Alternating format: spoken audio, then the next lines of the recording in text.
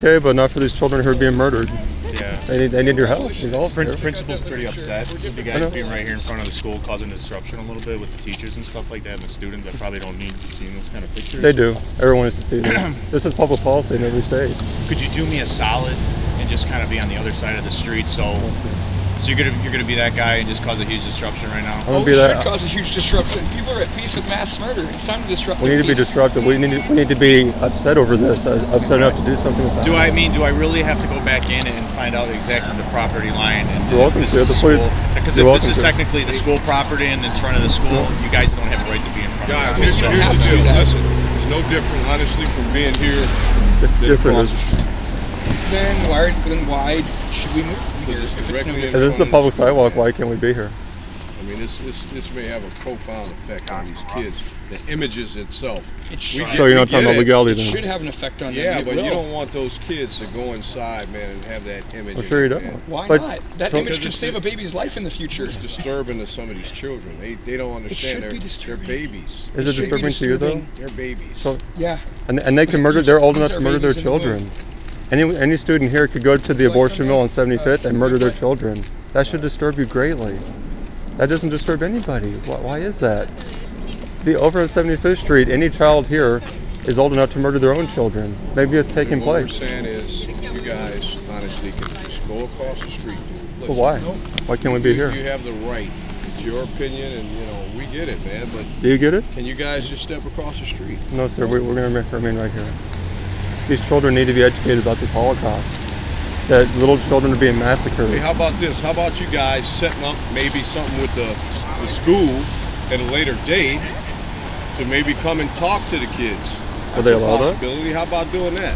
You know what I mean? And you can reach more kids as opposed to doing it this way. We can do both. Well, maybe just set something up with the school and say, hey, we'd like to talk to the kids about abortion. Yeah. You know what I mean? I mean, that's probably a better route. Well, you're trying to deliver a message. That may be the way to go about doing it. Well, would the school allow us to display these images? Let the principal decide. We want to show people what this looks like, and it's very effective. Children are safe with these images. We get it. But do you understand what I'm saying? If you guys would just do that. If you can just set something up with the principal and maybe have, talk with the principal and see if there's a way that you guys can convey your message. We can do that. We can do this too. We can do both. I understand that, but I'm just giving you an alternative if it's a possibility that you can do so. When Russ gets out here, I'll find out. Causing a big ruckus out here. Well, we need to cause it. Crying, so. We need to cause a ruckus when children are being murdered and people are ignoring it. But there's a different way to go about this. I think it's clear, and you know this when you probably do it enough, that you're upsetting teachers, you're upsetting students. They're upset because this is normal. But do you know what I'm trying to say? There's definitely different ways to go about it. There is. This is a form of agitating people, getting them stirred up, getting them out of their peace with mass murder. So yeah, people should not be in a state of peace when mass murder is the norm. They should be trying to end it. They should be urgently seeking to take action against it and be a voice against it. And if they're not, then they need to be confronted that they're not in that state of mind. And they need to be woken up so that it stops. Do you think pictures like that you're showing to kids is a good thing? Yeah. Really? Otherwise, we wouldn't this be could doing save a child's life in the future. Because they could think about teenagers we're dealing with. Teenagers murder their own children, and in the future they murder their own children. But they might think back on those guys they saw in front of their high school and what it looks like. In the future, if they get pregnant and they're considering this, they may think back on what they saw, and that could change their mind, and that could save a baby's life. I held a child in my arms months ago who was saved in part due to the images like this. You were out here not too long ago with somebody else, weren't you? Yeah. You guys just go bounce around high schools and stuff like that? We go a lot of different places. We go all over the place. We go to churches, high schools, big events. We reach thousands of people.